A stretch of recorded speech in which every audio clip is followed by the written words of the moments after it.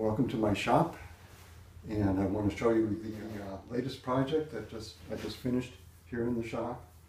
And it is a stand-up desk which we're building at the woodworking school in a course in a couple weeks, which will be a project in joinery mostly. This one was built all with hand tools.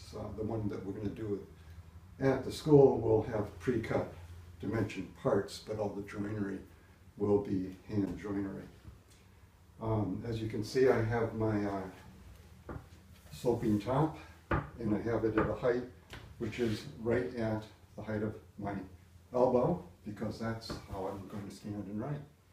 All the components of this are laid out in ratios based on the hand span.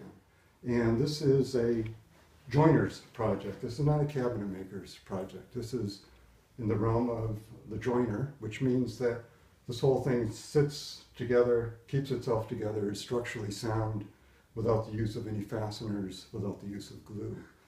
It's the structure of the joints, the configuration of the joints, and their internal relationships that actually keep this whole thing together. The dovetails are just a very convenient way to put the corners together, and it's a great exercise, of course, for the course in doing dovetails. What we have up here between the apron and the leg, this is a drawbore mortise and tenon. So when these pegs are driven in, they suck the joint together.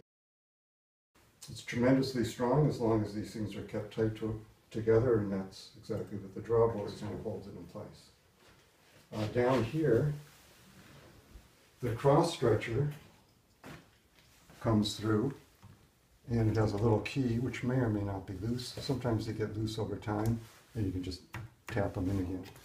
These side stretchers have through mortise and tenons, which are wedged apart. There's little ebony wedges, and they again spread this tenon apart a little bit into the mortise, which has a little splay in it, and it becomes a dovetail. I think that is about it for the joinery. If you have any questions, you can send them to me on the YouTube page, or write to me at the school.